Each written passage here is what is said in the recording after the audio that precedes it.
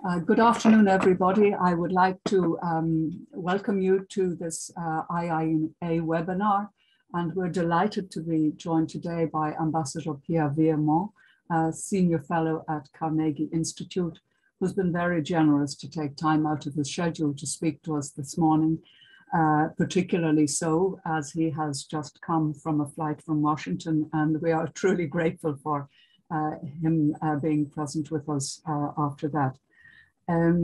He will address the question of changing dynamics in European foreign policy. And Ambassador Vimont will speak to us for about 20 minutes or so, and then we will go to questions and answers. We would appreciate for the question and answers if you would give your name and designation.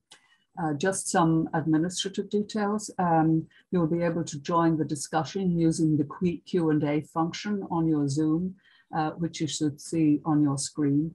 And please feel free to send your questions in during the session, and we will come to them once Ambassador Vimont has finished his presentation. Just a reminder that today's presentation and Q&A are on the record. And please feel free to join the discussion on Twitter using the handle @IIEA. Let me now formally introduce Ambassador Vimont and hand over to him. He is, as I mentioned, a senior fellow at the Carnegie Institute, where his Carnegie Europe, where his research focuses on European Neighbourhood Policy, Transatlantic relations, and French foreign policy. He was the first Executive Secretary General of the European External Action Service from December 2010, where it was instituted, to March 2015. And during his 38-year diplomatic career with the French Foreign Service, he served as ambassador to the United States, 2007 to 2010, ambassador to the European Union, and chief of staff to 3 former French foreign ministers. He has had a number of special tasks given to him. He served as special envoy for the French initiative for the Middle East peace process, and he also led preparations for the Valletta Conference to tackle the causes of illegal migration and combat human trafficking. In that context, we will welcome Ambassador Vimont's presentation on the changing nature of European foreign policy, and where he will focus on the quest for a genuine strategic autonomy for Europe and the need to adopt a geopolitical mindset to achieve this, including, I imagine, the strategic compass. With Ambassador Vimont's distinguished background, I can't think of anybody better to address this difficult topic at the moment for Europe with all its challenges. So may I hand the floor to you, Ambassador Vimont, and reiterate the welcome to the IIEA. Thank you, Mary, and thank you for inviting me at the Institute of International and European Affairs. I'm quite familiar with the work you are doing, and I've always been impressed by the quality of your papers and your thinking, your strategic thinking about all this. So it's a real honor and a great pleasure to be here and to be able to discuss with you this issue of the changing dynamics ongoing at the moment in European foreign policy. I was thinking that maybe being myself a French citizen and a former French diplomat, it would be interesting to give you this perspective of the changing dynamics from a French point of view, if only because France is going to have the presidency of the European Union as we go along, and because I think it would be more lively for our discussion to try to take that focus and that approach in discussing this. French foreign policy with regard to Europe has been moving in a rather interesting direction, certainly under the presidency of our current president, Emmanuel Macron. Because for many years, France has always had this goal of being a power capable of acting among other global powers and finding its own national way, I would say, of having a French diplomacy capable of having a sort of balancing act between the different global powers. You certainly remember, and our audience certainly remembers de Gaulle's attitude towards the United States, towards what was then the Soviet Union, even towards the young new Chinese regime that he recognized in 1964. There was this idea, as we say in French, of a puissance d'équilibre, a power that was able to find itself an ally of the United States, but one that was not aligned, capable of having a policy of détente with the Soviet Union, and moving ahead with the Republic of China as we were going along. But the reality is that this was possible when we were in the middle of the Cold War. With the new highly complex world reality we're facing today, things have changed.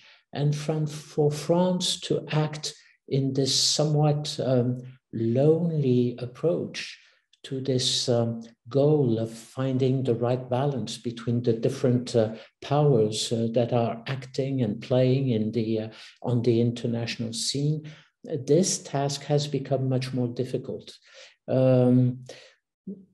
If you only look at what we have been trying to do in recent years, starting a new dialogue with Russia, that has so far led to very small results.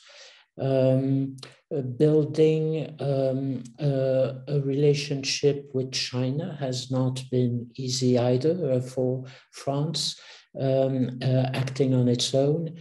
And I would say, even in our relationship with the United States, there has been a lot of misunderstanding, difficulties that have appeared here and there, the most recent one being what I would call the AUKUS incident that we have seen recently, that shows how difficult it can be to act on its own.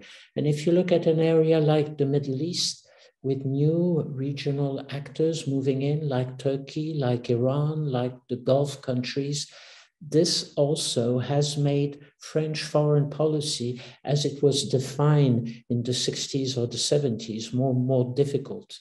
And what we have seen with Emmanuel Macron has been precisely this idea that if France wanted to stick to this goal of a power that could be one that stands up to all the competition from other global power, it couldn't do it alone anymore. It had to do it with Europe, and it had to be part of the whole European scene where we would be able to help Europe to build up its own, what Macron calls its own European sovereignty, or what has been also called the strategic autonomy.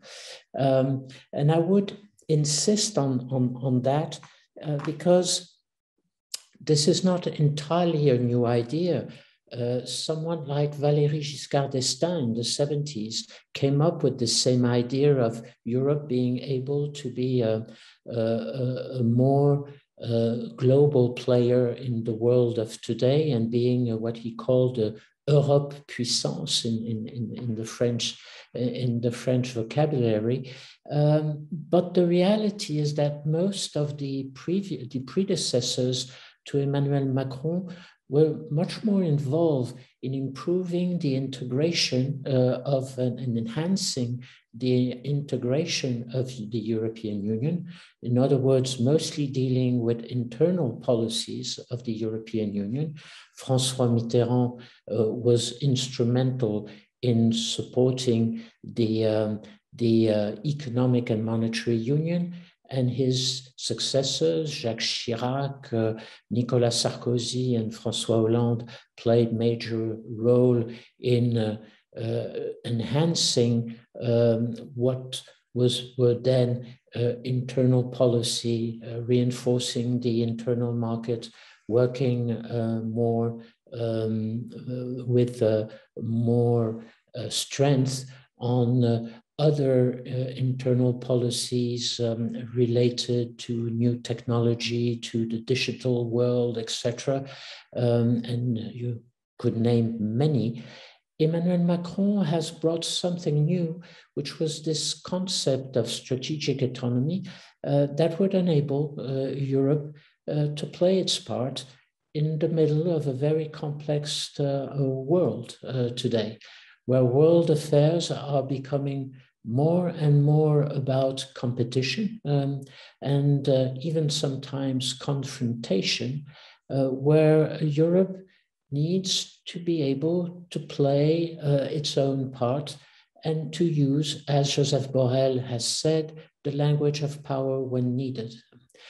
Here, I should add one point that I think is important, is that a lot of emphasis has been put on European security and defense when we talk about strategic autonomy. And this, of course, has been somewhat controversial because some of EU member states have said very openly that they didn't think this was part of the social contract of Europe when it was launched, that even to some extent this was not part of Europeans' DNA when it was launched in the 50s or the 60s. The founding fathers were precisely pushing for a union that would move far away from the nationalistic trends of the past that had brought us to world wars in Europe. And therefore, they were pushing against everything that could be related precisely to the concept of power. Europe was not built up as a power, but mostly as an economic market and as an organization and an entity that would defend values very much related to the Wilsonian concept of international relations that we had seen with the whole multilateral system that was brought up. Europe thought of itself as a champion of multilateralism. And so this is a major change with what we have been doing up to now. When we are thinking and when France is pushing for Europe recognizing itself and perceiving itself as one of the important global powers able to play its act among other global powers in the world of today, which is about confrontation, which is about complex realities linked to hybrid conflicts, cyber attack, competition in the new field of digital technology, artificial intelligence, so on and so forth. And here is the point I wanted to make.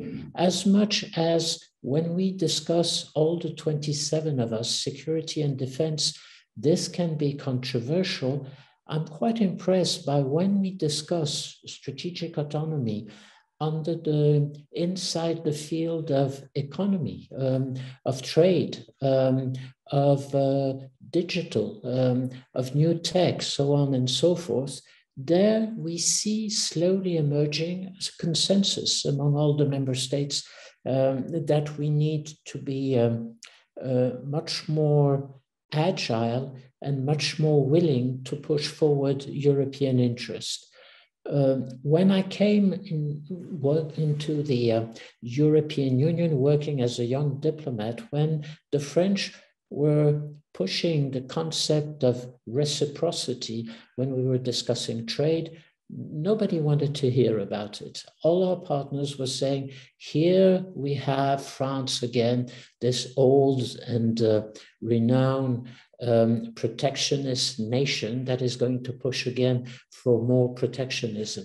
Today, we have the European Commission coming out with a very interesting communication on what could be the new EU trade policy, where they talk about reciprocity, where they talk about the need to put in our toolbox instruments that can help us to fight against extraterritorial sanctions or other types of sanctions that some of our trade partners have put against us.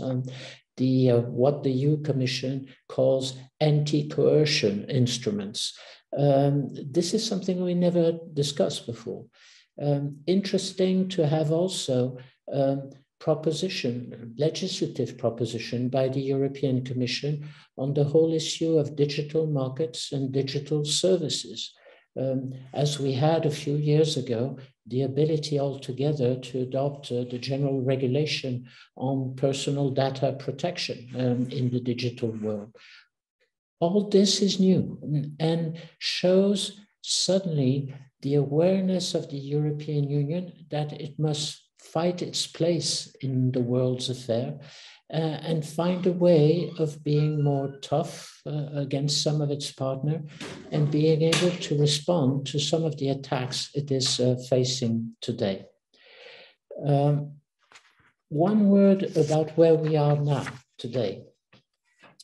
Where do we go from this effort by France to convince its partners, its EU partners, to be bolder and more audacious in developing a European sovereignty in all different fields, as I was saying before, on security, on defense, on foreign policy, but also on all economic sectors, as I was saying before. Of course, first observation, France is going to have the rotating presidency of the Council of Ministers from January up to June of next year. And therefore, we have an agenda where many of the issues I have raised a few minutes ago will be very much in the forefront as we go along. As you know, there will be the need for the EU 27 member states to adopt what we call the strategic compass, which the External Action Service and Joseph Borrell himself have introduced a few days ago, which is a way of building up a strategic culture that could be common to all 27 member states, which is not easy. We come from very different angles for reasons linked to history, to geography. The way Poland is looking at the threats it may be facing on the international scene is different from the way Italy or Spain or even Ireland are looking at the same concern. And therefore, how to unite all member states around a common culture about where our strategic interest lies and how to protect those interests from the confrontation we're facing around the world is something totally new for all of us and something that we need to move along in order to reach that goal of a common strategic culture. But it's more than that. It's about also giving us the right instruments to go ahead with implementing that strategic culture. And I'll come back to that in a second. It's also about, and that will be also part of agenda, about improving and enhancing the relationship between the EU and its different partners, NATO, the US, and facing some of the more difficult parties, third countries that we're facing at the moment on the international scene. Russia, China, the Gulf countries, Turkey and Iran and many others. I could say India, for instance, Japan, some of the actors in the Indo-Pacific region, which is becoming more and more topical nowadays, and where we need to find altogether a way of moving ahead. But it's also moving on the economic front, as I was saying earlier, and being able on all those difficult issues we're facing today. Think about the follow-up to the COP26 that just took place in Glasgow. How can the EU altogether stand up and have a common position in defending our ideas and our concept of the energy transition and the green revolution that we're facing today? It's about remaining a pioneer in some of the new digital innovations that we're facing today. I could go on, but just to make you understand the kind of priority we're facing today. All this is part of our foreign policy, and a way for the European Union to be seen in foreign policy circles as a relevant actor that has a voice on the international scene in the multilateral forum, and that can, as we go along, be heard more and more with a voice that is listened to by others. One last observation from that point of view. There is a long way ahead, and the road is still very long and winding road, and it will go much further than only much beyond the French presidency. And this is where I would just like very quickly to make what I think personally is an important point, an observation out of my experience in the European External Action Service, which was, after all, the instrument that the Lisbon Treaty put forward precisely in order to give the European Union that kind of voice on the foreign foreign affairs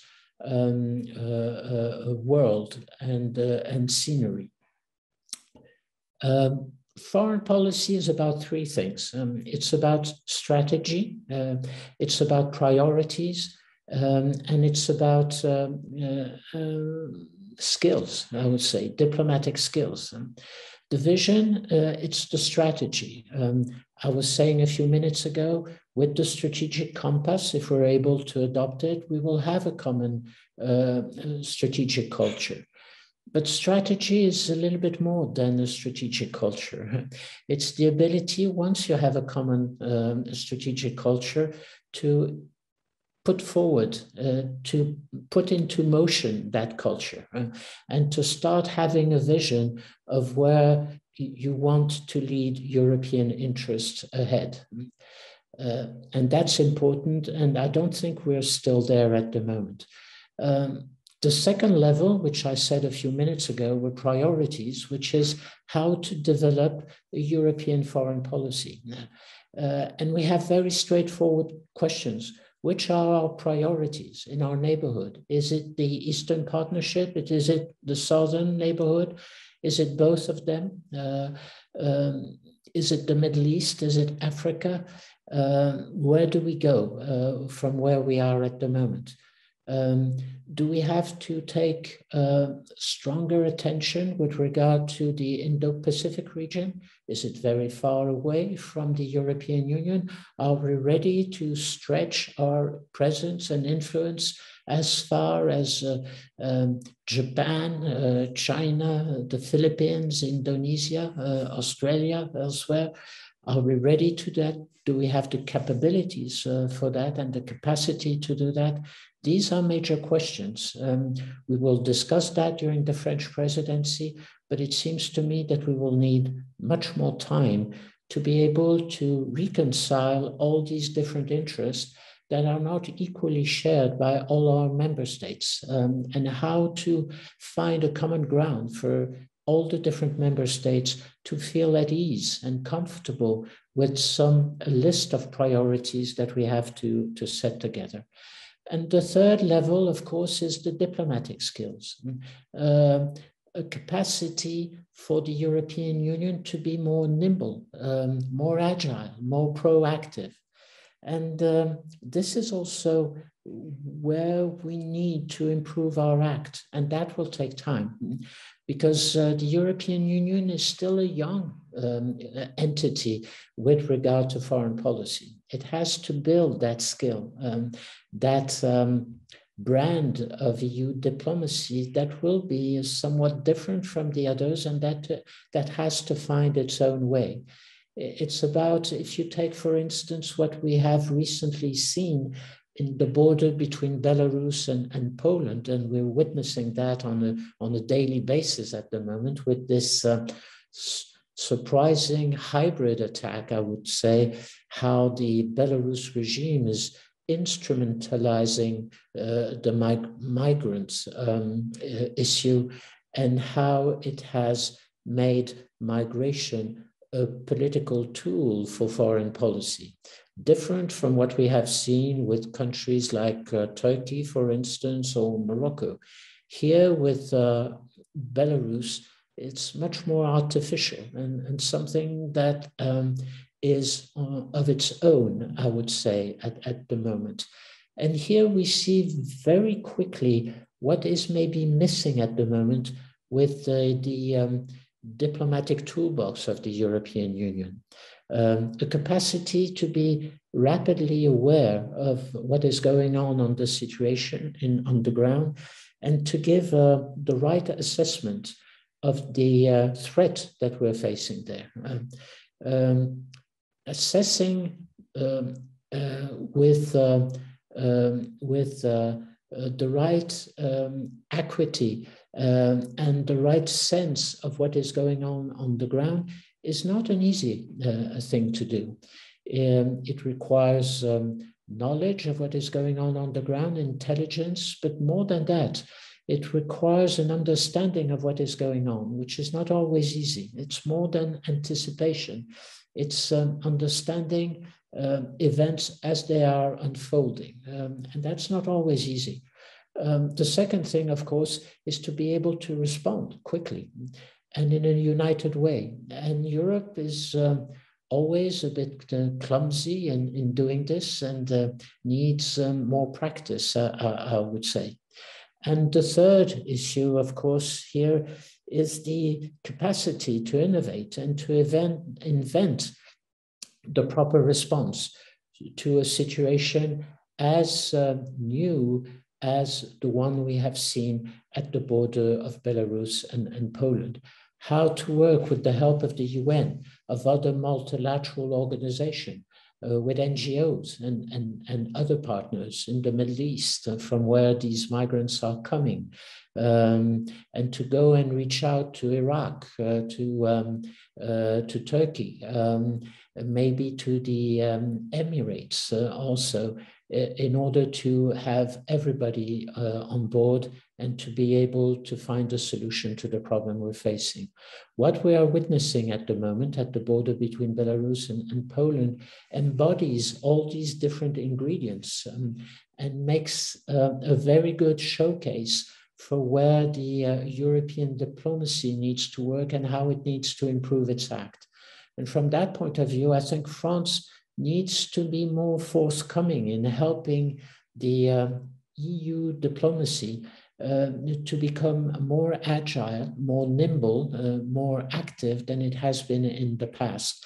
And maybe France has to be and has to invest itself, thanks to its own experience, a long tradition of diplomacy for many years. France may need to invest more into this goal of uplifting EU diplomatic toolbox and diplomatic abilities as we go along. I've been quite too long, and I apologize, Mary, but I had a lot to say, I guess, even if I just come back from a long transatlantic journey.